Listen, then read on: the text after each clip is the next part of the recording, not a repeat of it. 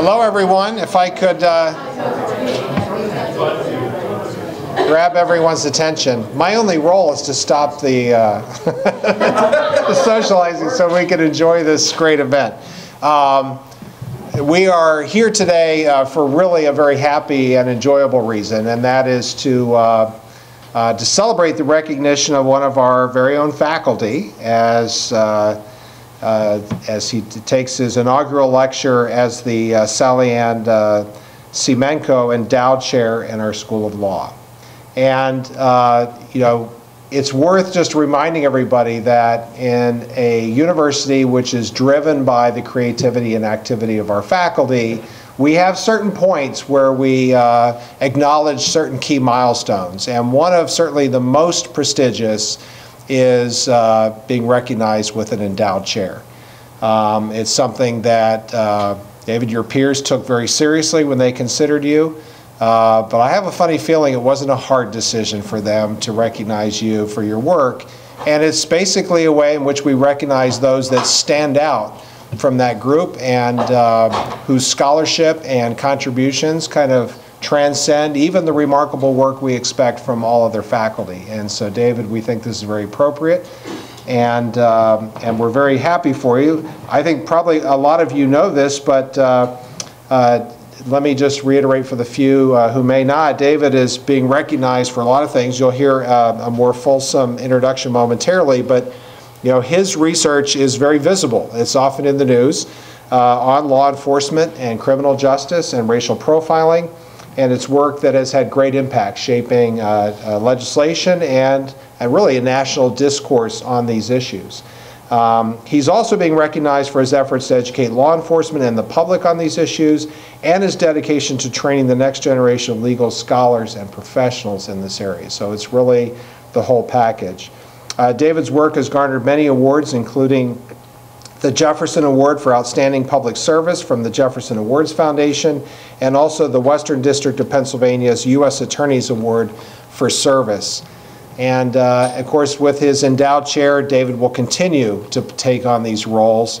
We will leverage your reputation, David, to help attract additional talent to the region. It is our custom in the Academy to recognize moments like this, just to prove the old adage, there's no such thing as a free lunch. David, we will ask you to come up and we will publicly hang you with a medallion. And I've warned him we will put it on long enough to take a picture, and then I've urged him to take it off because the Velcro has about a 10-minute lifetime. And then he has to work for his award by giving us an inaugural lecture, which we will all enjoy momentarily. So, just like the Olympics. You remember that, right? I know the song. Congratulations. Thank you so much. Thank you.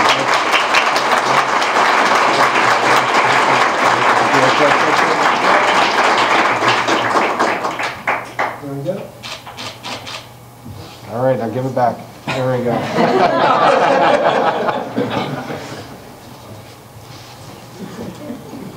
Amy, it's all yours. Okay. All right.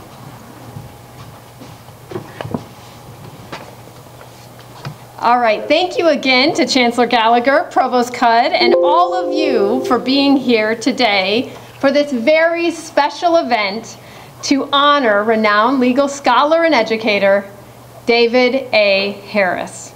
We are especially pleased to have the opportunity to recognize and celebrate Professor Harris with this most fitting honor, the Sally Ann Semenko Endowed Chair, a product of the extraordinary generosity of Christopher Walthour, one of our law alums.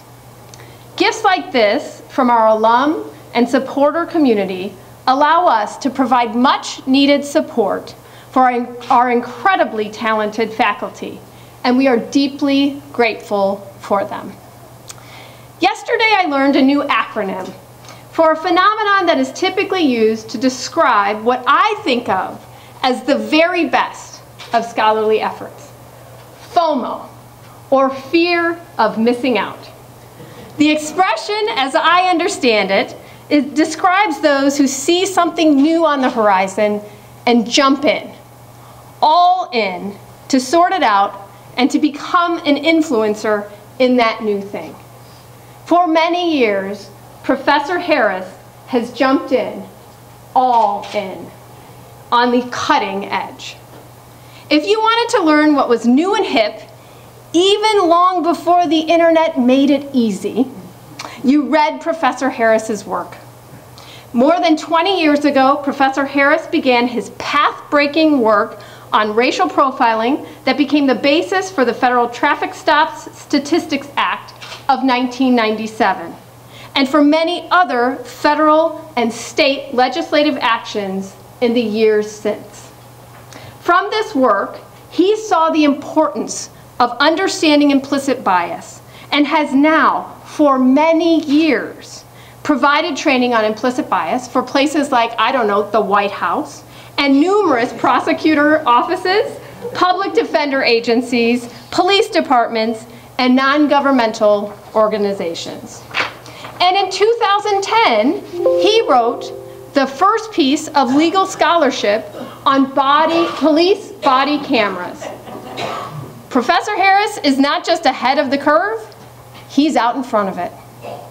With his impressive list of articles and 3 books on police, public safety, and the law, Profiles in Justice, why racial profiling. Sorry, we got to get this down. I must have put my paper on the wrong thing. We're going to try. Anybody need any help with the search? Oh, okay. All right. Profiles in Injustice. Why racial profiling cannot work in 2002. Good Cops, the case for preventive policing in 2005, and Failed Evidence, why law enforcement resists science in 2012. It was no surprise that Professor Harris was recently named the 20th most cited scholar in criminal law and procedure in the nation. This is truly a remarkable accomplishment that puts Professor Harris in the most distinguished of company. But it does not end with his scholarship. Professor Harris works regularly with community groups, police departments, prosecutors, defense attorneys, judges, and bar associations. He provides training, research-based information, and practical suggestions, all aimed at promoting better relations between law enforcement and communities, understanding and improvement of the law, and increasing public safety. Most recently, he has been deeply engaged locally in efforts to address community and police relations after the shooting death of Antoine Rose. For his efforts, Professor Harris is a winner of the Jefferson Award for Public Service, which recognizes his national and local work bringing together law enforcement and the communities they serve in order to build mutual trust, justice, and public safety. And yet, that is still not all. After the 2014 killing of Michael Brown in Ferguson, Missouri, working with NPR station WESA here in Pittsburgh, Professor Harris created a new show designed to be a weekly conversation about problems with the criminal justice system.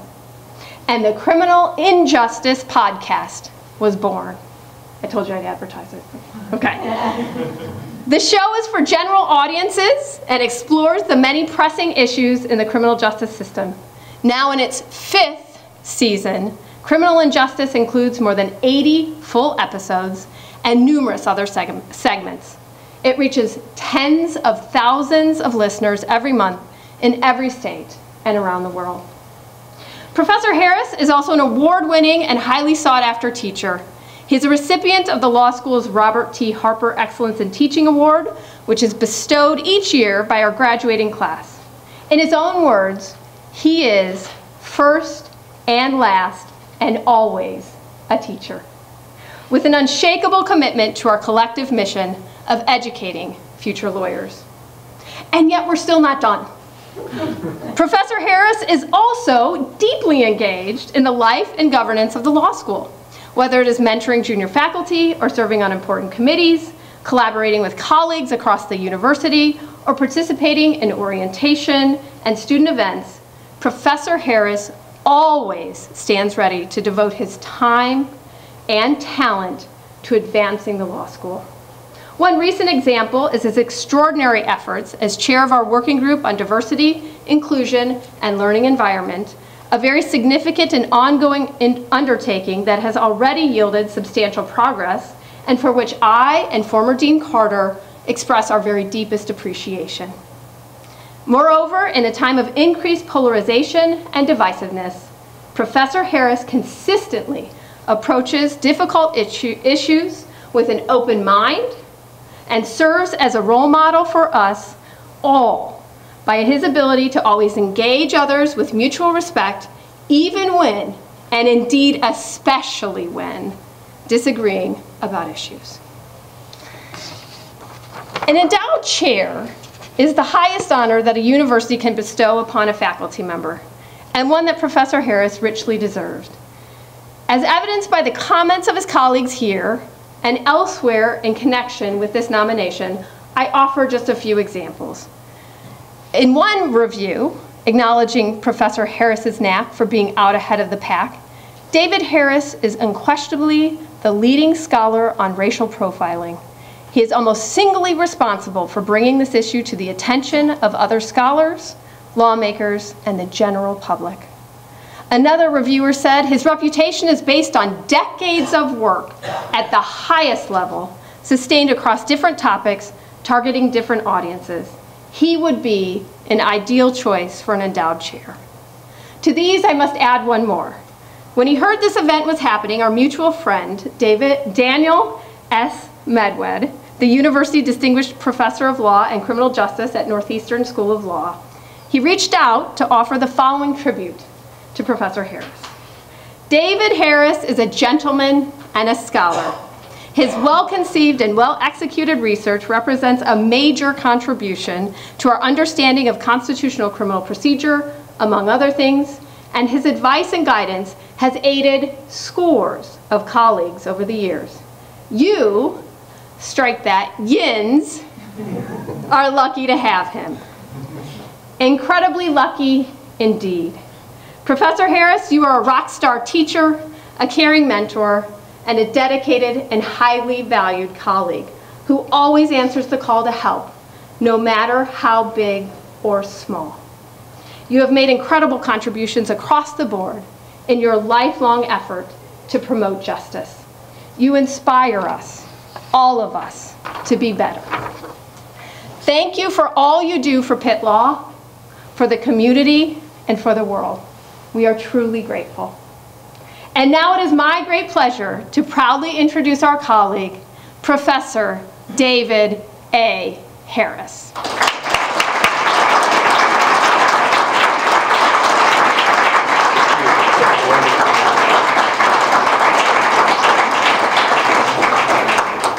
Oh gosh, thanks. Oh my gosh. Are you sure that was for me? How are we there? Good? It is such a delight and an honor. Thank you so much, Amy, and thank you so much, Chancellor Gallagher, Provost Cudd. I would like to dedicate my remarks today to my parents, Reuben and Mary of blessed memory, and all of the teachers and mentors I've been privileged to have over so many years. I'm grateful to all of you. Such a wonderful thing. There's just nothing better that could happen to you as an academic than what is happening up here right now to me. I am just thrilled to be the recipient of this chair and to be giving this lecture.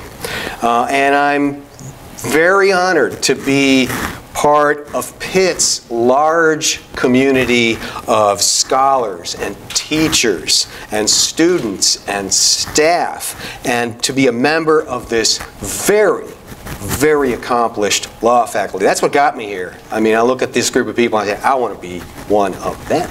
I want to be with them.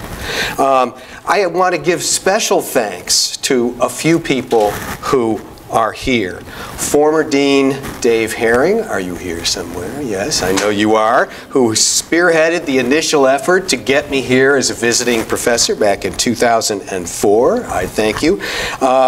Former Dean Mary Crossley, where are you? You are here, yes, who did the work of getting me here permanently, where I was able to start in 2008, and former Dean and now Professor Chip Carter, who nominated me for this position, and all of the, still anonymous to me, senior faculty who endorsed and counseled him on his choice. And then especially Sue Leroy, who has steered the ship in so many ways, who has made, and will continue to make everything work at the law school. We all know this. Join me in saying thank you to all of them.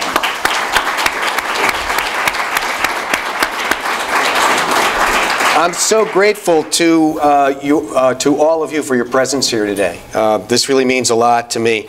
Pitt Law, University of Pittsburgh, and the City of Pittsburgh have been very, very good to me, have been an ideal place for me to do my work and to do the things that I want to do in terms of research and writing and so on.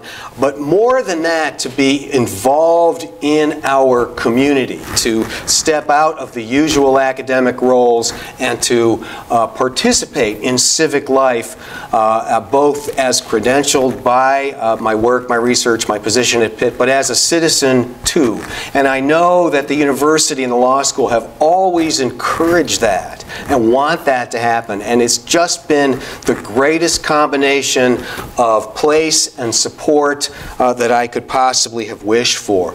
I have gotten to work with the police department. I see many members of law enforcement here in the audience. I want to thank you for being here. With the prosecutor's offices, both federal and state, with the public defender's offices. All of it has been very, very good. There seems to be something you want to adjust.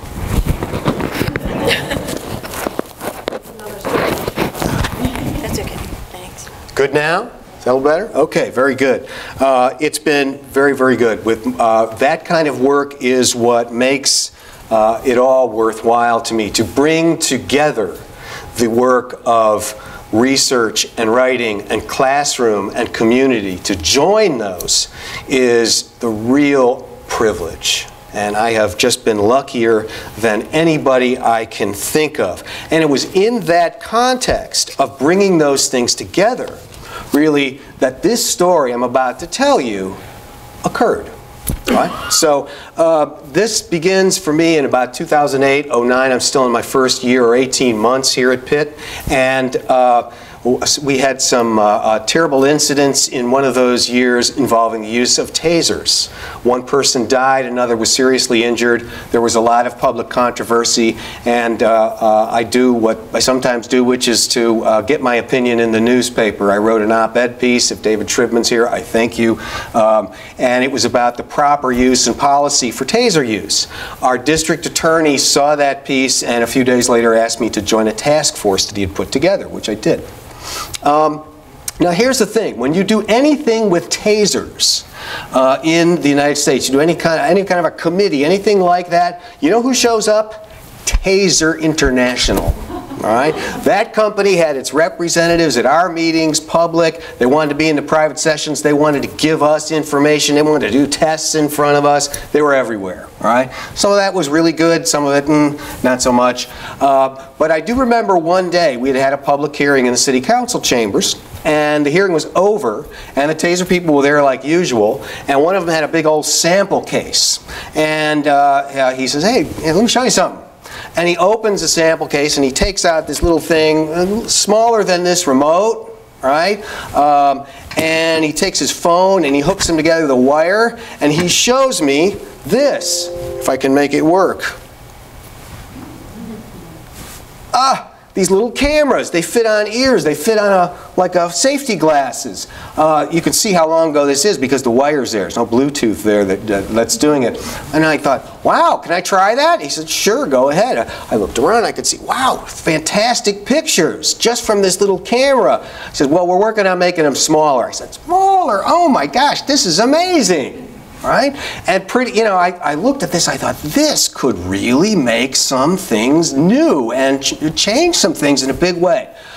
This may be a kind of breakthrough we've been waiting for in policing, because there has always been a question of accountability. There's always been a question of transparency in the relationship between police and members of the public they serve. And the public has often been dissatisfied with the degree of transparency that they have gotten. And this, my immediate thought was, this could be the engine of accountability and transparency in the future. And he let me play with it a little bit. I went, immediately I did what a good little professor does. I run back, I start, looking for other research, and so what I've discovered, no big surprise, the UK is way ahead of us. They've been doing this for 6 or 8 years already. There's a Home Office study, there are some pilot studies, and I get into what literature there was, and I was really kind of taken with this whole idea. And so I do what I do, and there's my law review article from 2010 published in the Texas Tech Law Review Symposium issue on criminal law, and I thought, wow, it's out there. I was the first one. I got ahead of it. And you can't really see the title here. I'll read it to you. Picture this: body-worn video devices and head cams as tools for ensuring Fourth Amendment compliance by police. I thought, this is it. Well, here's what followed my article. Nothing. Silence. Well, I got nice pats on the back from my peers. Wow, look at this. This is great. The appropriate nice boy things were said, but pretty much quiet until this. Right? 2014, the incident in Ferguson, Missouri. You can see the images here. I'm sure you're familiar with them. Michael Brown dies after being shot by a police officer, and it's followed by weeks and weeks of civic unrest in that area. And almost overnight, there was intense interest in this thing called body cameras. All of a sudden, they seem to be the talked about option, or one of them anyway. I want to introduce you here to Carlos Jimenez. He was the mayor of Miami-Dade then. This is 30 seconds or a minute of his discussion on a radio program, and this is very typical, right? He's the same as lots of mayors, a whole bunch of police chiefs, all kinds of civil servants. They're all of a sudden very open to the idea of body cameras. Let's see if we can make our audio work here. The ultimate solution to me, we turn it up. We need to turn it up. Everything is actually cameras on the police officers. I think that the major source of irritation is that there's differences of the story between a police officer and either a victim or witnesses of the victim. And then I want to make sure that every police officer in Miami-Dade County who's on the streets of Miami-Dade County is wearing a body cam, so that everybody can see exactly what happened, who did what, and I think that would quell a lot of the disturbances and a lot of the acrimony that is now perpetuating in our country. Well, so the stampede begins, and I don't think that's too strong. All of a sudden, everybody, every police department, everybody everywhere wants body cameras. Here's President Obama with his presidential task force on 21st century policing announcing $75 million for body cameras, up to 50,000 units on a 50-50 split with state and local governments. It was coming. Here it was. Let's just say there were a lot of requests for copies of that article all of a sudden. And so the question is, will body cameras usher in a new era of accountability and transparency? That was the question actually in 2014. Now, 4 years later, the question is, have they done that? What has happened? We're actually in a position where we can look back and see what's happened with that technology, see just how they have done in getting accountability and transparency to be part of what we have often wanted, we as members of the public. Okay? So there are three major issues that fall together, but we should separate for purposes of understanding what these cameras are and how they work and what the promise is and what they've actually done. Number one, we should actually ask what body-worn cameras do and can't do. Right? Because one thing about a stampede to a solution in the country, one thing about a stampede toward a technical solution is a lot of times people overlook details. All right? And they forget that technology can't solve every problem. But this is something we should know, and we're in a position to know a lot more now. Second, let's talk policy. Right? We're in the public policy school, I think, in this building anyway. What has to be recorded and what happens if it's not? There are a lot of policy issues vis-a-vis the use of body cameras.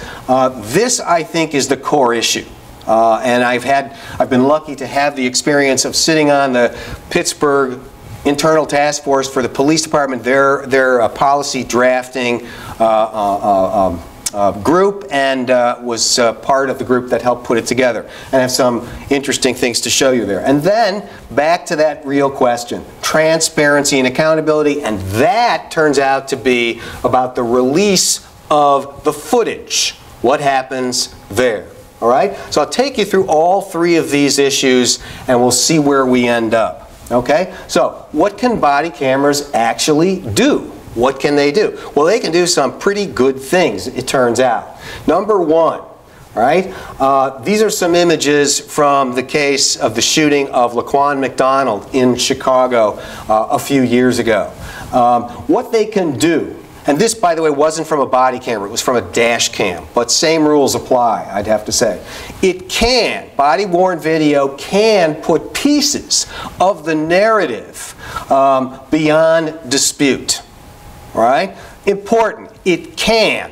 All right? We'll see why it can, but won't necessarily always. And pieces, because we know it doesn't always grab the whole story. But it can put pieces of the narrative beyond dispute. And this is a big change because in the world of policing and how they interface with citizens, especially when there's been a critical incident, the narrative has always been owned by the police. I don't think I'm telling any secrets when I say that. It's always been the police story.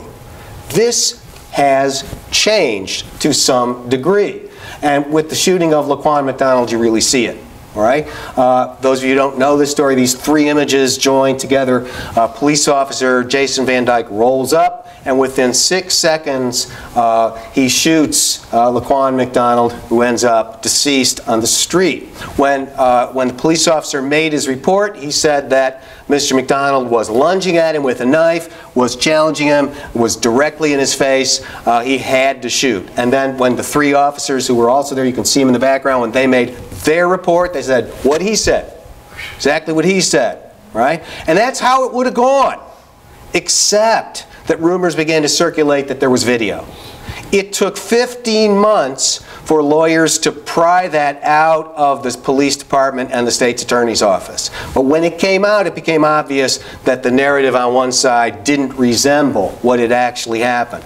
The net result you may be aware of, just a couple of weeks ago, police officer Van Dyke convicted of second-degree murder in Chicago. And he testified to what was in his police report. It simply did not match the video. So the narrative change, I think, is a big deal. The other thing we know that it does, and this knowledge is pretty early, it's less robust in certain ways, is that we know that there is a civilizing effect, and it works on both sides of the lens. All right? There are some early studies, the work is still continuing, that show that when you have a camera and the members of the public are aware of it, when the officer's wearing a camera, there is an effect on the behavior of people on both sides of the camera. In 1 year in Rialto, California, where one of the first studies was done, use of force dropped by 60%. I said 60, right? And complaints against the police dropped almost 90%. That is really remarkable. I mean, if you came forward and you said, I've got something that will change use of force by 10%, people would be, wow, what is it? 60%. Now, there are reasons that this study has limitations. It's a smaller police department, Rialto is, and there were some other changes going on there. We can get into the weeds if you want a little later when we get to Q&A. But these results are being shown in some other larger studies too. Like I said, it's early days, but there does seem to be evidence of that. Okay, so that's some of what they can do. It's worth looking at their technological capabilities too. We really have to have at least a basic understanding of what cameras can do. So what I'd like to show you is a video that was made by my good friend and colleague at the University of South Carolina, Professor Seth Stoughton. Seth's a really interesting, bright guy. He's also a former police officer. And he made these videos. They are posted on the New York Times website. I use them by his permission. And so I'd like to show you one. It's going to give you the little TV screen movie thing, 5, 4, 3, 2, 1. Then it's going to show you about 5 seconds of video from a police body camera, from a camera in the middle of the wearer's chest. Okay, from that position. Let's see if we can make this work. All right, ready? Here we go.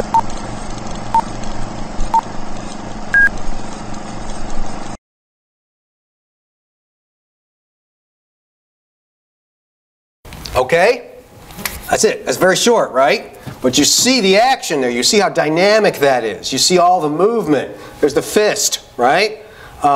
This is a sample of what a real camera could get. It's not entirely clear, is it? All right, but it's something. At least it shows you something. All right. Now, next screen, I'm going to show you.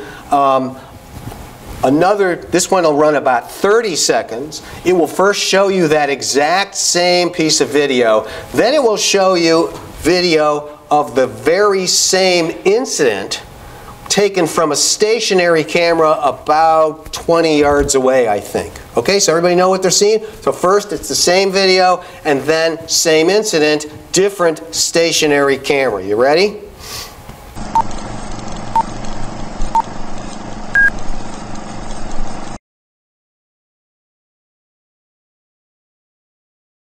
Okay, now comes from the other camera.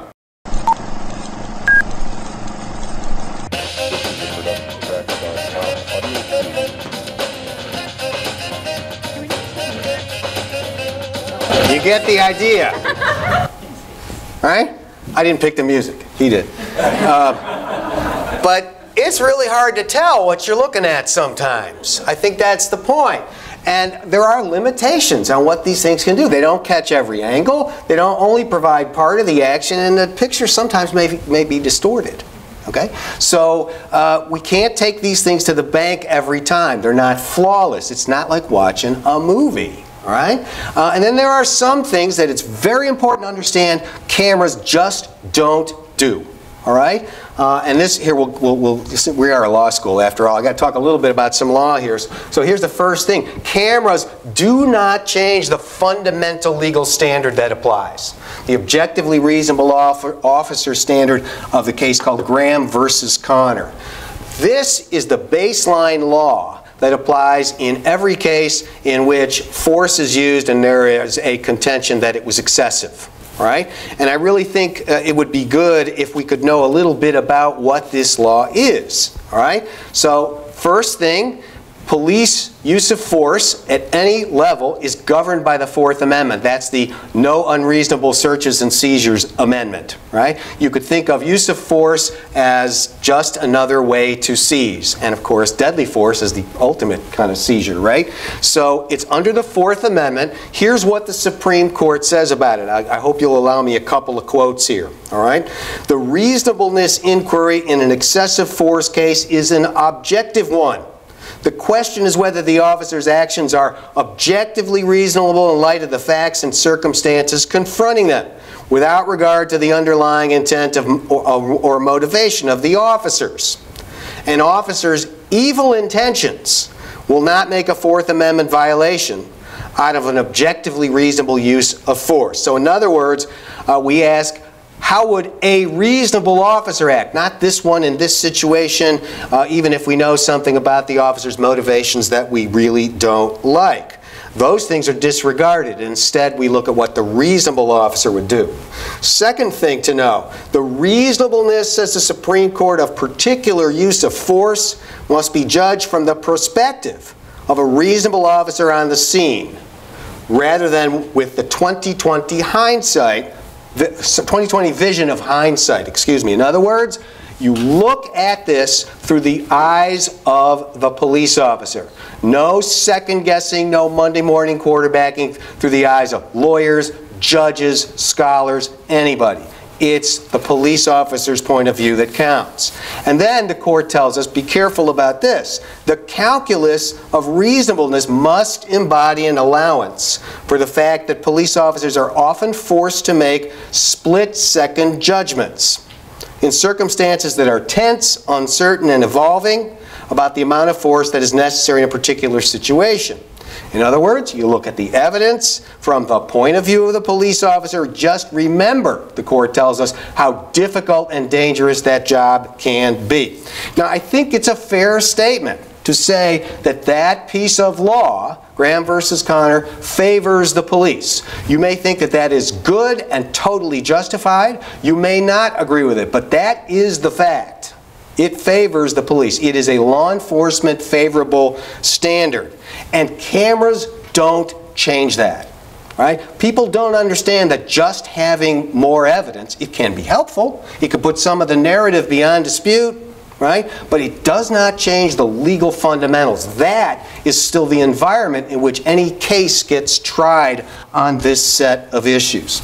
Second thing that doesn't change, it does not change the reluctance of some district attorneys to charge police officers, right? Again, I'm not telling any secrets here. I think it's well known that there are places in which you could not get a district attorney to charge a police officer with a use of force crime. It's not true here. We have one pending right now, don't we? Right? Everybody knows about it.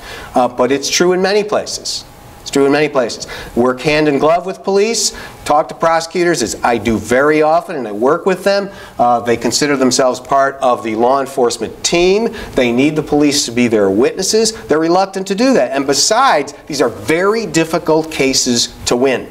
Very difficult, even with good evidence, even with cameras, even with videos, right? And that really is my next point. The cameras don't change the fundamental reluctance of us, of jurors, to convict, right? Juries are still unwilling to do this. Example is, if you needed one, remember this? Right, this is the cell phone video, not body cam video, of Walter Scott in North Charleston, South Carolina. He is running away from a police officer after a traffic stop. Right? And the officer is in the shooting position. He shoots 8 times and he kills Walter Scott. Right? This would have gone unremarked. The officer would have been on the street the next day but for this cell phone video. What happened in this case when it was finally tried to a jury? Nothing. Hung jury. With that. With that. Now, there are explanations. The camera didn't show everything. It was turned on later. Maybe he did this, maybe he did that. So the video itself is not proof positive, but my God, it's pretty good. I mean, if you watch the whole thing, you know that I didn't meet a single one of my law enforcement officer contacts or friends who was willing to say a good thing about what that police officer did. Pretty much unanimous. I didn't hear anybody standing up for him. And a hung jury. How about this? Sam Dubose in Cincinnati, University of Cincinnati police officer, pulls Sam over. Sam's car rolls forward a little. Within seconds, the officer shot into his car, killing him. The Cincinnati prosecutor, Hamilton County, I think his name is Joe Dieters. Is that the name of the prosecutor? He's a tough guy. He is a law guy. He is a prosecutor guy. And he comes out and he says, this is the worst atrocity I've ever seen. I'm going to prosecute this till my last day. Result, 2 hung juries, even with the film. And it's out there. You can see it. I mean, it is appalling beyond belief. So the reluctance is still there, maybe reinforced or even created, depending on how you want to look at it, by the Graham versus Connor standard. Cameras don't change this, right? So to the extent we thought that the world would change, I think maybe we were expecting too much. Second area to explore with you, policy, right? Policy seems dry, counts for everything, all right? In law enforcement, policy, training, supervision, accountability. These are the 4 fingers on the hand. I see some of my law enforcement friends nodding right over there, right? You got to have good, well thought out policy all the way there so that officers know what's expected of them. You train them to those policies so that they know what to do. You supervise them. The sergeants, lieutenants are the backbone of any police department, and they supervise those underneath them to know that they are adhering to policy, and if they don't, there should be accountability. But nothing goes without policy. All right? Now, I told you I had the privilege of working with Pittsburgh's police department group to draft our department policy. And it was a real interesting experience, let me tell you. I was one of two people in the room without uniform, badge, and gun. The other was the lawyer for the FOP. Right? So it was good. I can tell you plenty of other things. To me, the core policy question with cameras is when they get turned on. When they get turned on. When they must be turned on. And if they're not turned on, what happens? What happens? Okay? There are lots of other policy questions we could discuss, but this, to me, is the central one. I've been working in this space for a long time. By the time I got to working with Pittsburgh and some other police departments, I had come to the conclusion that the best sort of system was three-tiered, right? Must, may not. Okay? For purposes of discussing and deciding when the camera has to be in use. Must, may not. So don't try to read it all. I'll tell you about it, all right? You must turn it on, officers, when? And it's things like you're arresting somebody, you're giving a summons, you're on a foot chase, you're doing a traffic stop, you're approaching somebody for a stop and frisk. All these kind of things, they are musts. The camera must go on. It has to record. May, right?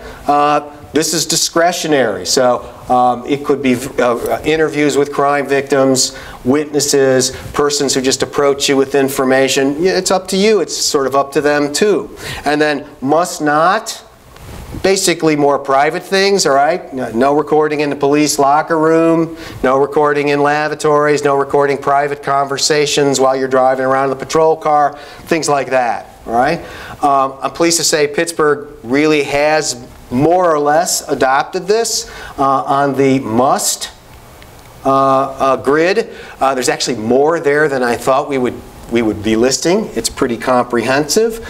They do may in a different way than I would have, but that's the idea, right? You give police officers rules so they can follow them, and you train to those rules, right? Now, so if this is a must situation and the officer does not record, what then? What happens? Right? Because we all know, any of us who've had kids, if you have rules and they get broken and you do nothing, what kind of rule is that? I don't in any way mean to compare police officers to children. That was stupid of me. But what I'm saying is if you're in a supervisory position and there are rules and when they're broken there are no consequences, you might as well not have any rule at all. By the way, lots of police departments have some kind of must turn on rule. It's not always three tiers. It's an off and an on, and it's this and that. But quite a few of them just leave it to the discretion of the officer. I would tell you that's no rule at all either. Right? That does nothing. That will come out one way and one way only. All right? So what happens when an officer doesn't turn it on? Well, you could envision at least three possibilities. You would have a rule that would say you have to explain in your report that you didn't turn it on and why. What was that for? What happened? Right? You could be the subject of review or discipline for failing to follow the rule. And then if you want to look outside the police department, it's easy to conceive of using a jury instruction on this subject. In situations in which the police officer did not turn on the camera when they should have, and what happened in that moment becomes a subject of dispute, be it civil or criminal. If the evidence is not there because the camera was not turned on, well, the judge could instruct the jury, you should infer that the video, were it there, would favor one side versus the other. Right? This was a suggestion I made in my original article. Nobody's taken me up on it yet, but time is moving on. All right. So this is what could happen, right? Here's what does happen. All right, I'm going to give you some examples. All right, well, first, I just want to show you Pittsburgh's language. Failure to adhere to this policy may result in disciplinary action. All right, so you can be disciplined. But, and without reference to Pittsburgh, here's what does happen. Right, some examples. Basically, we have lots of incidents in which cameras are not turned on and there are no consequences. Item. In Minneapolis, the lady who hears some screaming in the alley, somebody's being sexually assaulted, her name is Justine Diamond. She summons the police. One of the police officers ends up killing her. Her, the person who called the police, both officers wearing body cameras, not turned on. No consequences, no discipline. Chicago, body cams off during the shooting of 18-year-old Paul O'Neill in July of 17. No discipline or consequences. Houston, body cam footage begins 49 seconds after shots fired, killing the gentleman named Alva Braziel on July 9, 2016. No discipline. Sacramento, remember Stephon Clark, killed in the grandmother's backyard. Police officers were wearing cameras. You can watch that video, but then right after it, mute, mute, mute. They turn off the sound. No discipline. And another one. I mean, there are so many examples that are like this across the country. This is very disturbing. This shows that something is wrong. Right? Maybe not in any individual case. There may be perfectly good reasons that the cameras weren't turned on, but this is clearly the trend. It is not to impose any kind of discipline at all. And nobody's saying people should be fired necessarily or sued, but something. Right? If you have a rule with no consequences, you have no rule. Right? Transparency and accountability, our last stop here. Now, if you want to know whether cameras are going to contribute to transparency and accountability, I would submit it is all first and last going to be about whether the public can see the footage. If the footage is not public, you don't have what was anticipated. What Mayor Carlos Jimenez said when he talked about, this is a good solution, we'll all know what happened, right? That's what he wanted. That's what everybody wanted, right? And if you look at what's happening now, you could really have the feeling that that's where we are. Right? Because there are, if you've been following this issue, say in the last year, Chicago, in the wake of the Laquan McDonald killing and cover-up, really a catastrophe for the city, they changed their rules, release recordings within 90 days. Los Angeles, without a catastrophe, they release all video of critical incidents like shootings automatically becomes public after 45 days. And there are a number of large city departments that have done this in the last year. Some, right? But I have a different message, right? From where I sit, when I look at the national picture, this isn't where it's going, despite the news stories and the coverage that these kinds of leading departments might get. Number one, not all the leading departments are there. Look at New York. They're not releasing this.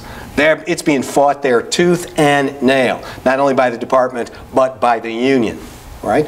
But really, there's something else happening. There's a very strong counter trend that has taken hold, and it has eclipsed the purposes that we thought we would have cameras for, which was transparency and accountability. Let me explain where I see this and how. All right? And I'm going to do that using the example of our very own Commonwealth of Pennsylvania. All right? So go back to, I don't know, when we first started to meet down at the police department, maybe 2015, 14, something like that. There was a lot of interest across the whole state in deploying body cameras. Everybody wanted to do it. I mean, just like the mayor said. And that was true here, too. The department was in favor of it. Chief McClay was here. Everybody thought it was a good idea. All right? And same thing with police departments across the state. Philadelphia, Reading, lots of places that we were hearing about. And so we drafted up our policy. We were pretty far along. We had things going pretty good. But there was a problem. And every department in the state had the same problem. We had in Pennsylvania a very old wiretapping law. This goes back some decades.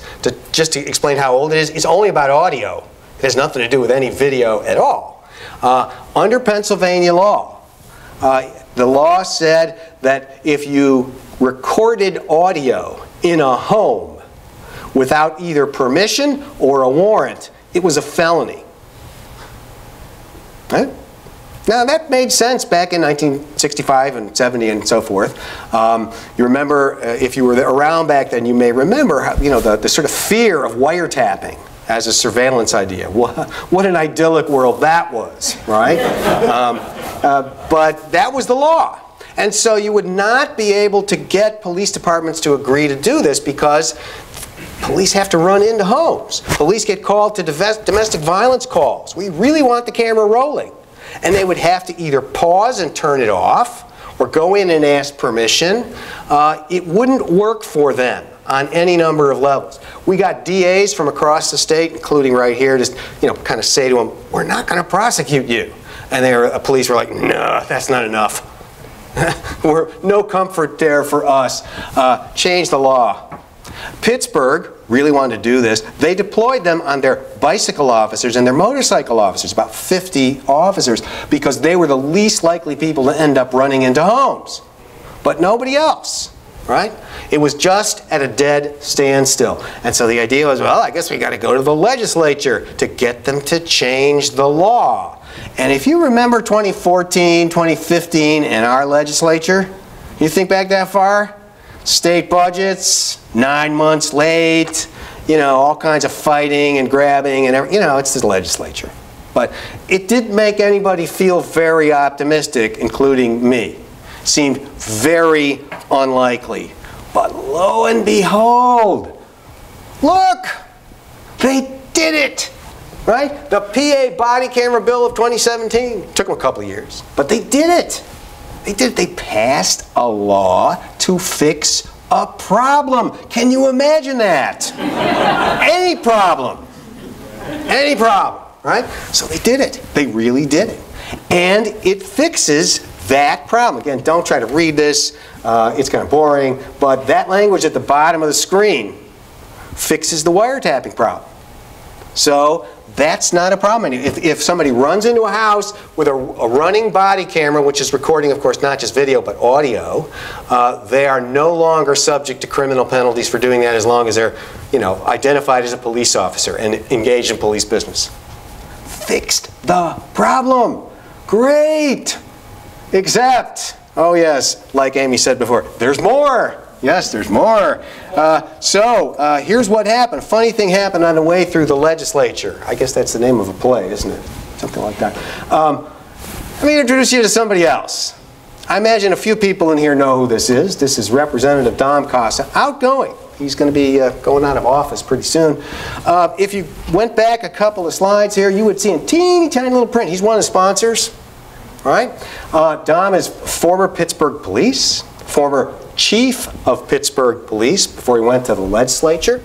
And, he was one of the people most involved in passing this law. And, while they're in the course of fixing that problem I talked about, they got to thinking about body cameras more generally and what they were for and what they're about and what they're supposed to do.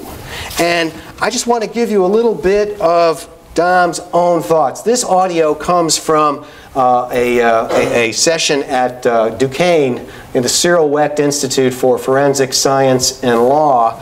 I thank my friend and colleague Ben Wecht for allowing me to use the audio. If it doesn't work, it's his fault. With the body cams, I think they're a great added. Turn it up, could you please? That law enforcement has. But I think that my opinion is I don't want to lose sight of why we were implementing body cams. It's not to look at the conduct of the officer. It is to make our criminal cases better, more provable. Because I know when I was in the arson squad, every statement I got was taped. And every case that I took in front of the DA's office and into court was a conviction because those tapes were there. They documented exactly what I've done, that I followed procedure, I followed the law, and I built a good case. So I think with the body cams, I think they're a great added addition to the toolbox that law enforcement has. But I think that my opinion is I don't want to lose sight of why we were implementing body cams. It's not to look at the conduct of the officer. It is to make our criminal cases better, more provable. Because I know when I was in the arson squad, every statement I got was taped.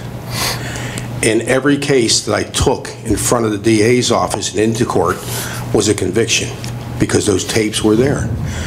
They documented exactly what I've done, that I followed procedure, I followed the law, and I built a good case. So I think these body cameras are a great addition to the criminal justice system so that we, as law enforcement, can convict people, and there takes away the element of he say, she say.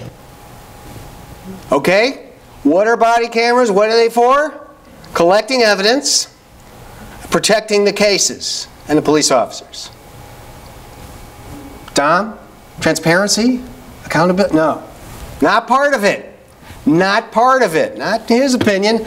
And guess what? As we got the brand new law and we started to read through it, oh, it turns out there was more than just fixing the wiretap thing.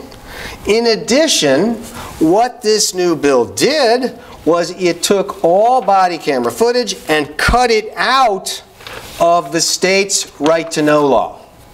Right now, those of you who work with it, you know that that right-to-know law is no big bargain. If you like transparency, it's not the greatest law ever. It does what it does, but this took these videos out of it being possible to get to them through the right-to-know law. Instead, they were totally exempt, and if you as a citizen would like to get a body cam video or any part of it, you're going to have a different procedure to go through. All right? An individual who requests an audio recording or video recording made by a law enforcement agency shall, within 60 days of the date when the recording was made, serve a written request to the individual who is designated as the records officer.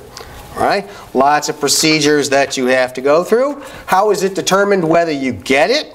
Well, helpfully, the law says, information, pardon me, except as provided if a law enforcement agency determines that an audio recording or video recording contains potential evidence in a criminal case, information pertaining to an investigation or a matter in which a criminal charge has been filed, confidential information or victim information, and redaction won't help, then the agency shall deny it. All right? The door is closing. Closed. All right? Shall deny it if it has anything to do with evidence or investigation or anything else. It's over. All right? Don't bother to read that. I just read it to you. All right? So, this leaves us, I think, in a very different place than many people anticipated. And Pennsylvania is not alone. Excuse me, I'm doing this upside down. Here we are. North Carolina, Texas, Kansas, Illinois, other states. All right? That's why I say I think there's a strong counter-trend actually in the other direction. We're not moving toward transparency except in a few bigger places. We're moving away from it and on the basis of state law. And if a state passes a law, even if Pittsburgh wants to do something different, they can't. We know how that works. All right? And that's what happened in North Carolina. Right? So what we're having is less transparency, not more, while there's more evidence to be looked at. What does this all mean? All right? Well, here's the Pittsburgh statement from their policy, just in case they want, they would like us to know exactly what they think. Any and all data and recordings collected by the equipment are the exclusive property of the Pittsburgh Police and will be considered investigative materials. Hey, that word is right out of the statute. If it's investigative materials, shall deny. All right? Oh, and it's ours.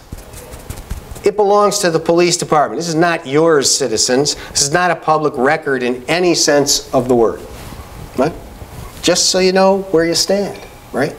How does the public react? I don't have any reactions to share with you from Pittsburgh. We've been kind of quiet about this because our public policy is not yet public. But I'll give you a few examples from around the country. Instead of making officers more accountable and transparent to the public, body cameras may be making officers and departments more powerful than they were before. Another one. Body cameras should be a tool to make law enforcement more transparent and accountable to the communities they serve. But this shameful North Carolina law will make it nearly impossible to achieve those goals. All right? Here's from some interchanges in Charlotte, North Carolina after the death of Keith Lamont Scott. Demonstrators saying individually and in groups, let us see for ourselves, we want the tapes. Here's what the police chief says, I never said full transparency. I said transparency, and that's in the eye of the beholder. Nice. Right? How would you feel? Right? This particular little statement was recorded during an arrest. A woman is being arrested and she has her cell phone camera rolling. The officer says to her, hey, I got my camera going too. And she says, police cameras ain't real. They're built for you. All right? Now, she doesn't mean they're pretend, but she's got the essence of it right there. Right? This is for you. This isn't for me. Right? I don't care about that. That's why I'm still recording, she says. Right? Seattle police union official on why cameras will not be an accountability tool. When I'm wearing the camera, I'm there to film you. Right? And there are many other ones that I could give you. All right? So the upshot here, I'm here to tell you, is not what you may think when you hear about the new policy in Chicago or Los Angeles or Houston or whatever other place. It is that this is now another tool for police surveillance of everyone, but especially communities that have already been under surveillance, and particularly communities of color. Right? Surveillance is much more intense there. Police presence is much more intense there, often because people call the police. But this is another level of surveillance. And it can't be explained as anything else. All right? It's another tool to bolster one narrative. If we can't see it, then it doesn't counter the existing narrative that's out there. It'll only be released, and it can be released, I should say, with the permission of the police department and the district attorney when they decide it's a good idea. And this just is, if nothing else, it's just a missed opportunity to create more transparency and accountability. And I would just tell you, those things are real, and they count, and they really function on the level of building trust. If things are not transparent, if people are not held accountable when things go wrong, there can be no trust. Trust is eroded, and if you don't have trust, you can't work together. You can't work together. The city gets more dangerous. Right? It's really that direct.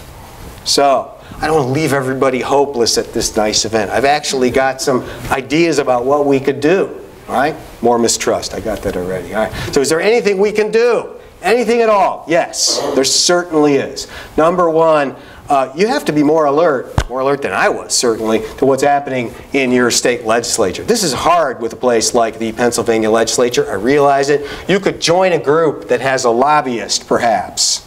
Right? And there are such groups. I can tell you that the Pennsylvania District Attorneys Association has such a lobbyist, and the FOP, I think, probably has some lobbyists too. Think about how you can keep your eyes open, keep yourself attuned, and make your voice heard. Because once these laws pass, they're incredibly difficult to reverse, even though I put it up there. Number two, you have to insist as citizens that when you have that on-off problem, that the thing was there and not turned on, it has to be a major issue. No, it's not like somebody getting shot. All right? But this has to be something that the city government and the police department understands is really important to people. If we don't stand up and make noise when that happens, nothing is going to come of this. But that's the good thing. If we're willing to make the noise, we can actually get some action here. All right? We say we're not going to stand for this. We want to know. And you got to keep recording, I'm afraid to say. These body cameras are not going to be the solution that maybe a lot of people hoped. So citizen cell phone video will continue to be a major, important source of evidence, as well as stationary surveillance video on buildings and other kinds of things.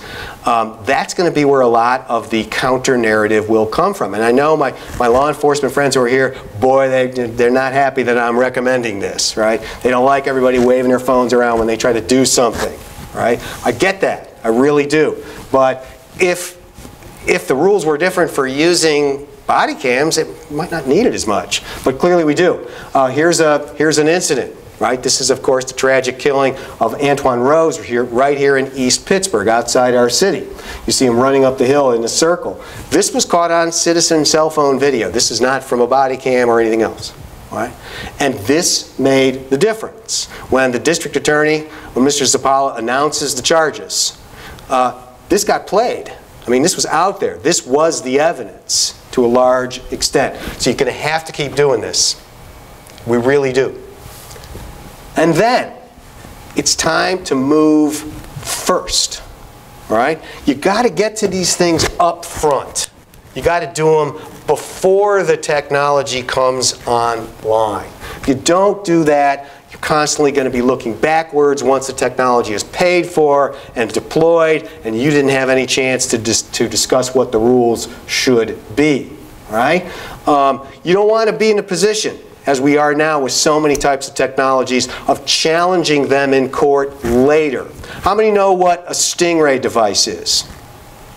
Okay, got a few hands. How many know what an ALPR system is? Automatic license plate reader. Right? You know what drones are, right? You know, you put a drone in the sky that continuously can orbit Pittsburgh, and you know, we get pictures of everybody, all that stuff, right? These technologies have all been deployed in various places with no citizen say-so.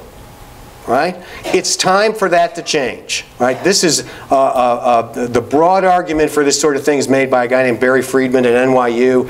He's written a really good book called Unwarranted Policing Without Permission. It's all about finding ways for citizens to get involved with this stuff and set policy and be involved in that before the technology rolls out, before the decisions are made. And that's where we have to be. There's a proposal, a device for this that's out, people are talking about, called CCOPS, right?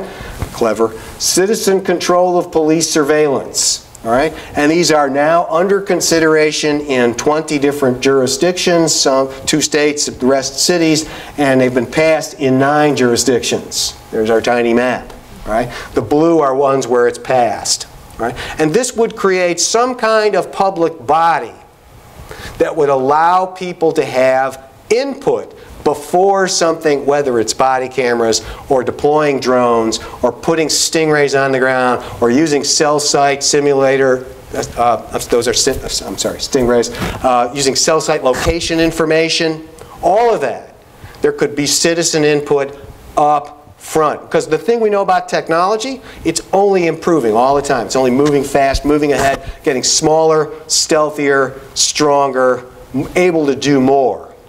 So if we don't get on this as citizens, we're constantly going to be left behind. I'd like to hear your questions.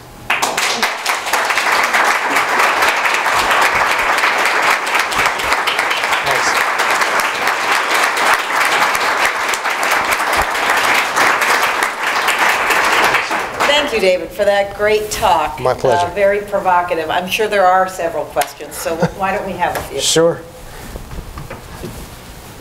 Right here. So how long is the video retained, and exactly who has the right to see it now?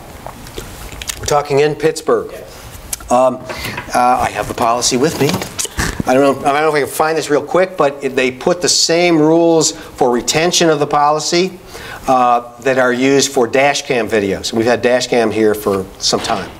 Who gets to see it is the other question. Very interesting question.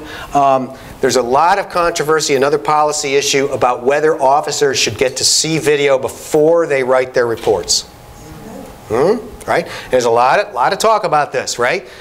If you don't see it beforehand, you may have an impression in your mind and you may put it in a report and it doesn't match up, right? So police officers want to look at it first. Other people say, no, write down what happened. Because if you're going to do that thing where you want to control the narrative, the pictures are going to tell the story. So there's I don't remember how that came out, but I'll get you the answer. As far as who can see it, beyond the officer, him or herself, there's an auditing system that handles all the recording and the software and everything else, the storage, and anytime anybody looks at it, the sergeant, the lieutenant, the officer involved, it has to be a person who's allowed to do that under the policy, and B, it leaves an audit mark. And the original recording cannot be reduced or changed or cut. Right? And so you have a complete record of everybody who's touched it, what they did, what they looked at, when they did it, and so forth. By the way, the Taser company, which I mentioned so long ago, they make the dominant body camera that's out there. It's called the Axon. They got to market first. They got a huge share of the market. And their business, cameras, tasers, not the big income generators, storage. Handling the video, the evidence. That's where they're making all their money now, and they know it, believe me. Yes, Robert. David, could you comment on some of the things I hear from friends of mine who are police, especially in Chicago, because with the rise of dash cams, body cams, cell phones, what they call performance art, that people are now performing for the cameras, and how that affects the whole dynamic. Oh, it's a great question. So the question is, when you deploy the cameras out there, are the officers engaging in a kind of performance art? And the other side, both sides. Both sides may be doing that. Yes, that is a real issue and a real problem. We see it sometimes when we see an altercation in the videos, and you hear officers saying, "I'm in fear, I'm in fear," right? When maybe they wouldn't be, but everybody wants to know. Stop resisting! Stop resisting. There's a lot of that. A lot of that in the recordings. Not to say it's not happening, but it didn't used to be called out. I don't remember ever hearing anything like that. People may choose to do similar things. So this is going to call for a little more sophistication on behalf of jurors and fact finders. There's just, you know, it's our lives now. So much of our lives is recorded that we all have to be more sophisticated about that. As a civilian, is it appropriate to ask a police officer if their body cam is running, and if not, to turn it on? Oh, what a great question. If you're a civilian and you see an officer's got a camera, which might be here on the ear, might be here, could you ask the officer, is your camera running and would you mind turning it on? Yeah. It's perfectly appropriate. In the same way that it's appropriate for an officer to walk up to you or I and say, "Hi, could I talk to you for a minute?" You could say, "Sure, is your camera on? Would you mind turning it on?" Well, then nothing to say to you. All right? You can do it. You can do it. Is there a rule that requires an officer to turn it on if requested to by a civilian? Well, you saw the rules, right? So it depends on the department and the rules that they have. So if the department's rule is a casual conversation with a citizen, in Pittsburgh that would be in the may category. They might turn it on, they might not. Right? If I'm a police officer, I kind of want it on, right? Because I don't want the citizen later saying, "Hey, you know, filing a complaint against me." And lots of police officers, I've heard many stories like this, the camera clears the police officer of the complaint. This is very common. That's one of the reasons that I knew they would like them once they got their hands on them. Yes, Pat. Is there any sort of statistic about the camera's not working, what the industry says the accuracy of the camera is versus what is being reported within the department saying this isn't working? Or so is there any discrepancy between what the accuracy of the schematic is, you know, saying it is versus what's actually being reported as being false? I don't know of any study like that yet. It's a very good question. I don't know how many of you saw the story the other day in terms of cameras not working out in New York. Officer looks down and says, "Hey, this damn thing's on fire." Blows up. New York had 3,000 cameras made by a company called VView, which was an independent camera maker out of Seattle until Taser bought it, right? Because they're dominating everything. And it's the very same problem that the Samsung phones had. It's the battery. Right? You'd think people might have considered that, but no, New York has recalled 3,000 of them now. But I don't know the answer to your question. I would like to know that very much. Something tells me there's a lot of discussion behind the scenes about how well they're doing to improve the product, if nothing else. In the back, Jazz.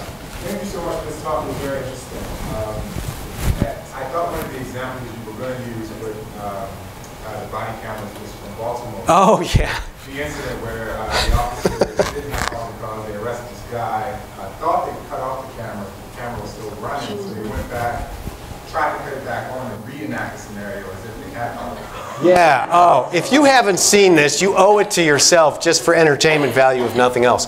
I'm sorry, did you finish your question? No, I was just saying that was on my mind. But the question I have for you is something I've been thinking about for a long time, is this movement around getting this cops legislation passed. And I think about some of the places where in blue where it has passed, like Somerville, or like Palo Alto, and Berkeley, and I think it's some of those communities in which have more political muscle, and sort of trying to pair that with your statement that you made earlier, which was, on point, that these surveillance measures are really targeted and hit hardest communities of color. So I wanted to see what your thoughts were on the prospects for this sort of legislation being passed in these areas and bringing benefit to those communities. Absolutely right. So the core question is this kind of legislative action. If you look at the map, you don't see what you would like to see, perhaps, if what you're worried about is targeting communities of color. There's Baltimore right there, right? And so, no, actually, that's Washington. It's too small for me to read. So it's a great, great question. And there's always anything like this will encounter resistance. And the stronger the politics behind, say, policing on both sides, the more difficult the struggle is going to be. It is not going to be easy. I hope I didn't imply that. But it is a form that we could adopt and push. Sometimes, even if you don't get the bill passed, other forms of addressing the issue come into being or crop up. There's that possibility. I don't want to be negative, though. I think it can work. And I think it will become much more acceptable as time goes on. Because police departments, my sense, working with them now for a long, long time, is that they are more acceptable of openness of all kinds than you would think. And this is very much contrary to my statement that they're going against transparency, right? Certainly with body cameras, I do believe that's true. But there is more openness, say, on the command level, on the chief level. And we may, looking forward in 5 years, it'd be very interesting to see, and I would be hopeful that there would be more traction for something like this. I just want to say on that Baltimore thing, there's a funny thing about these cameras, right? They're constantly working. They're not always recording. So there's video being picked up all the time, but it's not recorded, except when the on switch is hit, the last 30 seconds is captured. That's what happened in Baltimore. Those guys, the no probable cause, everything else. And what you see in their video is 30 silent seconds of them putting the dope in the bucket. And then now the audio comes on. They're like, hey, look what we found. Got to get trained, people, or you have problems. Yes? Yeah. I have two questions. One is kind of rhetorical, the other one is a question. Which is, so there are a number of different scholars, like Dan Kahan, who talked about that. Even if you actually have accurate video evidence, right, the interpretation of that evidence can differ very greatly based on different types of perspective, different cultural backgrounds. So one rhetorical point, or one thing that I think that might be lurking here, is the overall conclusion that to some extent maybe video evidence is really, there's a false promise to it. That people ask for it to do far more than it's actually capable of doing, right? And that it may be best to actually proceed or to think about ways in which you can supplement or work your way around sort of the limitations, basically, of that type of video evidence. But the question that I really have is, I guess I'm kind of playing around with the idea here about how else one could actually access the video, right, that is obtained by police, which is maybe the statute itself actually prohibits disclosure on the grounds that it's investigative materials, but in the context of a court proceeding, you would actually be able to have access to that material.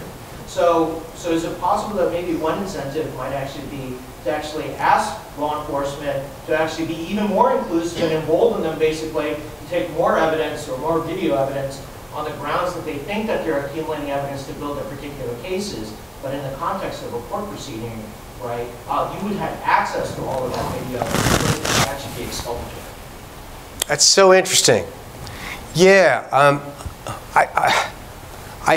my reaction off the top is that when the investigation is still going on, it'll be a tooth and nail fight, and very little in way of any way to try to convince them, I think, would be difficult.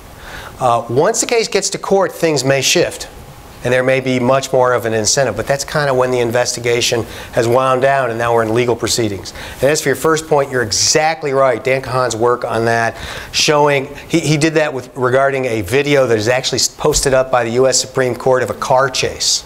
It's still there, you can see it. And how different people reacted to it differently. So this whole story has been about raised expectations, raised out of proportion, and then a lack of education. And we saw the same thing with tasers. When we finished our work on that commission, I said, let's go out and tell the community what we came up with and why. That never happened. Right? So if we want to use technology, we really do have to do an education job along with it. Okay, I think that's a good question to end the formal Q&A. I want to invite you, of course, to go to the reception and congratulate David once again. Thank you. And follow this up. So let's, thank you. Thank you.